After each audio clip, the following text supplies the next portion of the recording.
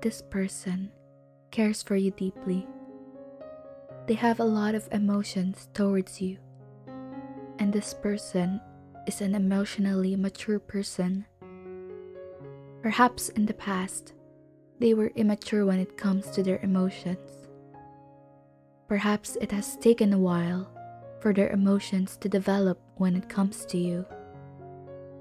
Not they feel very strongly towards you. However, they are not about strong emotional displays. They tend to keep their emotions in check for you. This person can be considering their next moves towards you. They could be thinking about their finances and how it relates to moving on to the next level.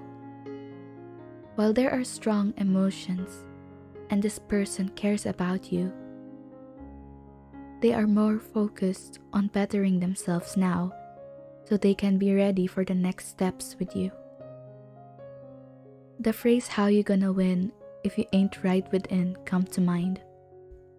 Your person may be holding back from emotional displays because they want to get right with themselves, because they're so mature with their emotions and themselves, and they want to make sure that they have it all together first before reaching out to you or pursuing you fully. If you feel that it's right, remain patient with them. But also remember, you don't have to wait for someone who is not ready. Go with what you feel.